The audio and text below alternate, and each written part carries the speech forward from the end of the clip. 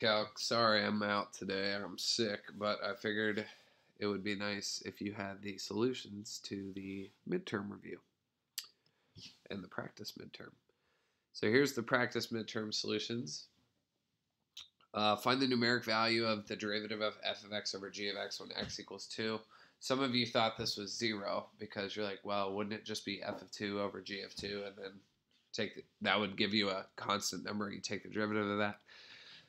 Not necessarily, because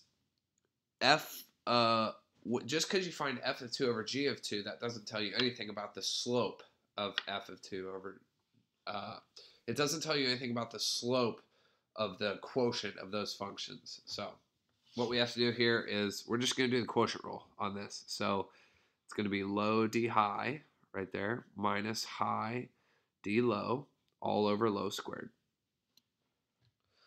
Okay, so g of x, and this is when x is 2. Look, so g of 2 is going to appear right here.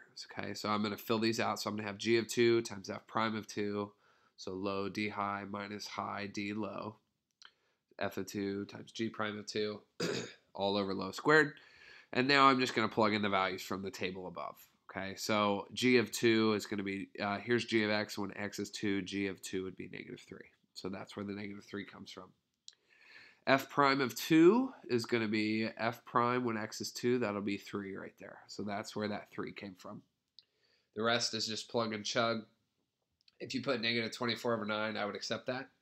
I just simplified it down because, math.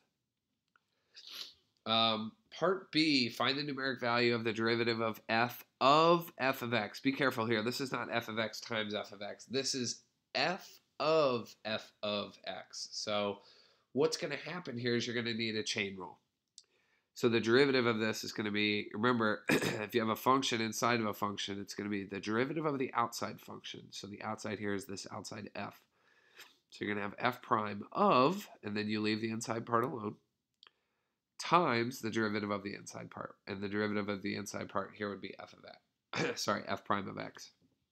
So you've got f prime of f of x times f prime of x, okay? And this is when x is 3. So what we have here is, all I'm changing is f prime of the x became a 3. The x became a 3, okay? So f prime of f of 3 times f prime of 3. F of 3 here has a value up in the table. So f of 3 is 1. So f of 3 drops right there. F prime of 3, if you look up at the table, is also 1. That's a little confusing that they made those the same. And by they, I mean me, but whatever. So now we have f prime of, be careful, this is not just 1 here. It's not like f prime times 1. This is f prime of 1. Okay, so you have to realize that the f of 3, the f of x, is inside of the f prime function. It is the input for the f prime function. It is not multiplying the f prime function. Okay, f prime of 1, go up here. So here's 1. F prime of 1 is 2. And then f prime of 3, we already figured out that was 1. So 2 times 1 is 2.